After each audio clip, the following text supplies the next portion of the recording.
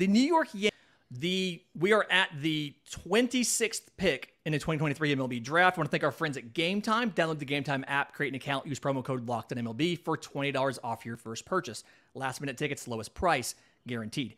With the 26th pick in the 2023 MLB Draft, the New York Yankees take George Lombard Jr., the shortstop out of Gulliver Prep High School in Florida.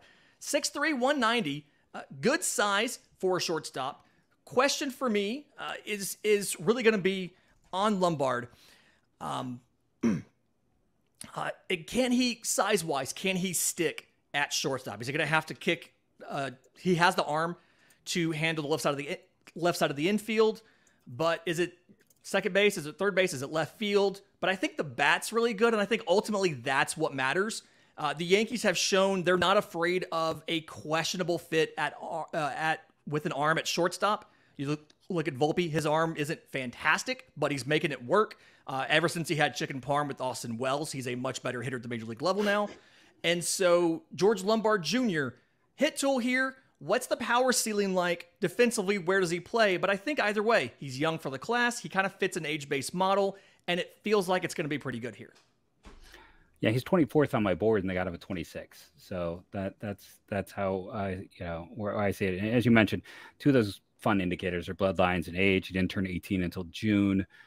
He's another kid who, like Namala, is kind of a willowy guy, but like you look at a lot of the data around him. I said he could have double plus power. Maybe I was being a little too on that, a little too plus on him. But wouldn't have put him at 24. It just he's already hitting the ball hard. He's a big kid. He's either 6'3" or 6'4". I thought he's going to probably be an outfielder, but yeah, it's a bet on power. It's after taking Spencer Jones last year and Austin Wells the year before that. They've been on a power kick, and it's another guy to add to that. And if he can stick it short, great. You always run him out there and see what can happen first. Yeah, and honestly, look at what Oswaldo Cabrera's done. If he's a good enough shortstop, he can play almost anywhere. He can play. Cabrera's played just about everywhere. He even got reps at first base last year when Rizzo was questionable, like during batting practice and things like that. So obviously, could be just about anywhere.